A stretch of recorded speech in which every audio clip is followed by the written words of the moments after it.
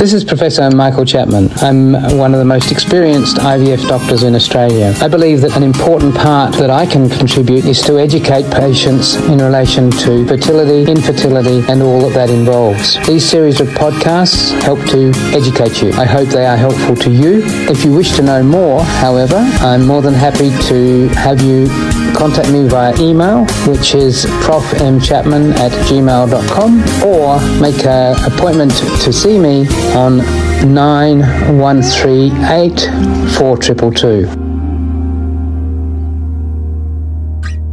How much activity do you recommend or not recommend after an embryo transfer, and can you choose gender with IVF?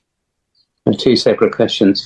Now, the scientific evidence suggests that being normal in terms of activity after embryo transfer is fine. You get out of people have looked at lying in bed for 24 up to 24 hours after an embryo transfer. It makes absolutely no difference to pregnancy rates.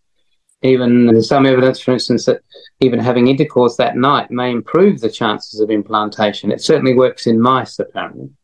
So don't restrict that side of life. I generally say don't do any heavy lifting. I actually laugh and say no horse riding or jet boat skiing where you're going to jolt things, but even that probably doesn't make a difference because lots of people have got pregnant being highly active, not necessarily through IVF, but generally. So the evidence is that exercise makes no difference. That if you do marathon running as a standard thing, then I'd probably cut down to half marathons. Just because of the over exercise gives you heat, it makes everything very hot. But yeah, be sensible. And the second question was gender selection with IVF. Okay. Yes, the technology is there, but no, in Australia we're not allowed to reveal the sex of an embryo because of the concerns about potentially gender bias is what people worry about too. In countries around the world where males are important to society, then potentially gender selection beforehand will change that. However, most of the patients that come to me asking that question are patients that have had two or three of the same sex and want the second or third child to be the opposite sex.